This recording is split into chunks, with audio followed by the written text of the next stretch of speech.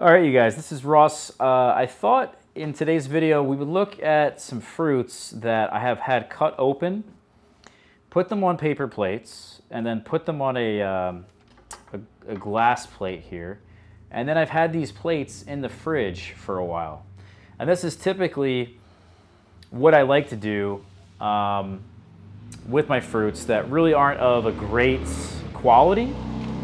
Or if I have too many fruits, let's say, like I do here, I just have too many fruits, I can't eat all these at one time, then I've decided to do this, put them in the fridge and preserve them for a little bit longer.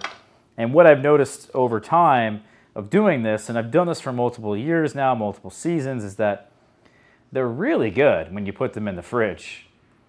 What they end up doing is that they're not going to necessarily continue to ripen. I think some people believe that. Some people think that's the truth. But the reality of it is they're actually drying in the fridge. So when you cut them open like this, the fridge is relatively dry. Assuming your fruits are dry as well, they're not soaking wet when you put them in there. And also, the brix is of high enough within them, they will just continue to dry in the fridge, and you will lose some of that moisture, and they will produce somewhat of a higher quality fruit. I mean, maybe they do continue to ripen. I don't necessarily know exactly what's happening, because it seems like it's maybe a little bit more than just them drying a little bit. But I'll tell you, this is a great way to, preserve your fruits. Now, here's the problem. What some people do is they won't cut them open like this, and they'll just stack them on top of each other, right? Let's say they have them in a bowl, and they'll stack them on top of each other. Doing that, you're not going to have success, because when you stack them, it's inevitable that they're going to mold, and they're going to mold quickly. Yeah, these can mold for sure. It's really key to have that higher brix within these. But I'm telling you that if you stack them, you're way worse off than if you do it like this. So I like to it'd be nice if I had like, a fridge, let's say, where I had like multiple, trays that I could stack on top of themselves in the fridge or something. Or maybe I had multiple shelves within my fridge, and then I laid out not just, really plates, but like I had trays of them in there, and that way I could have an entire tray or something of these fruits that were continuing to dry or continuing to sort of slightly ripen in the fridge to produce something that is honestly better. So picking it right off the tree, I've learned, you can have a great experience, but a lot of times when you put them in the colder temperatures or you pick them earlier in the day, they can be a bit tastier. Maybe not all the time. I don't want to say that, just a general statement, but I know there's a lot of people out there who would agree with that they like their figs actually refrigerated for a bit. This is just my personal opinion here. I think you take it even further by putting them in the fridge. So this is one option, right? You could put them in the dehydrator. You could put them in the oven for a bit. You could turn them into jam, put them on the stove. You do all kinds of things. But my personal opinion, this method here of just sticking them in the fridge, I think is great, easy.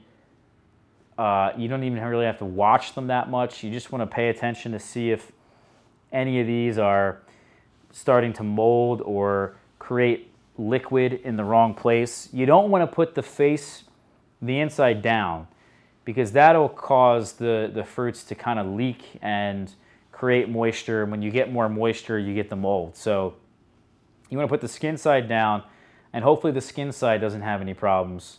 And that way the pulp is starting to dry. And yeah, you just get a really nice product. And let me just taste some of these real quick for you guys. Here's a Moro de Caneva we were looking at.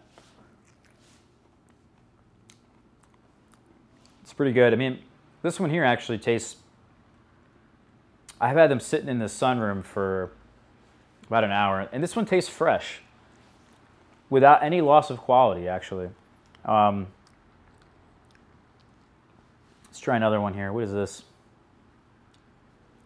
Not entirely sure. Let's try it. That's good. I don't know what that is, but I'll tell you, they're just very good at this stage. And the other thing is you're dealing with fruit flies, and you have to pick them a little bit early, or maybe you have some of them that slightly split. You bring them in here, take the split ones, put them in the dehydrator or put them in the oven and cook them, or cook them down.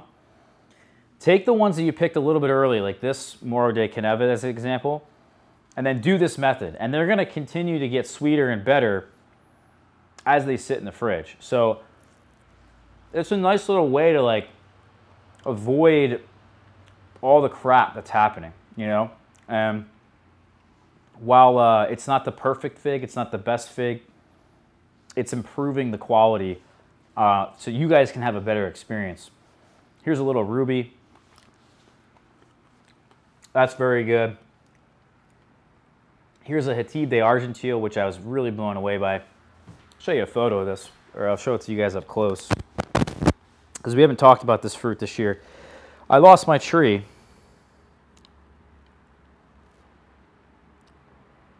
My tree died. I had it grafted, and I planted the tree in the ground, and then the grafted tree died this winter I planted it in the ground.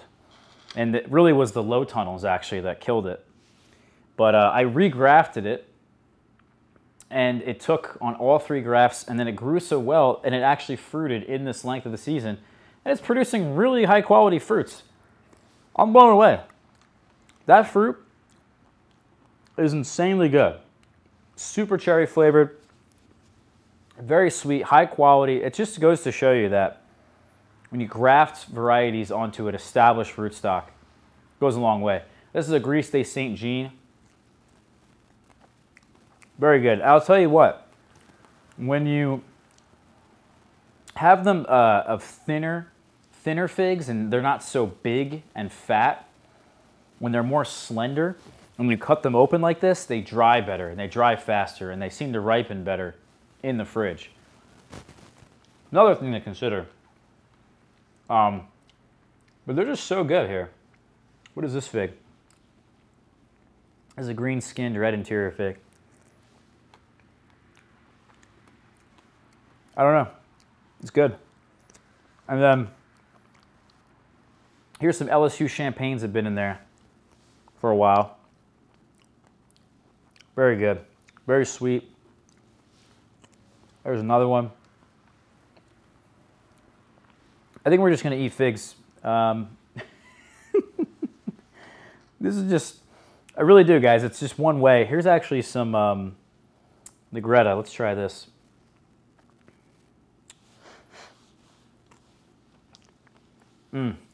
Yeah.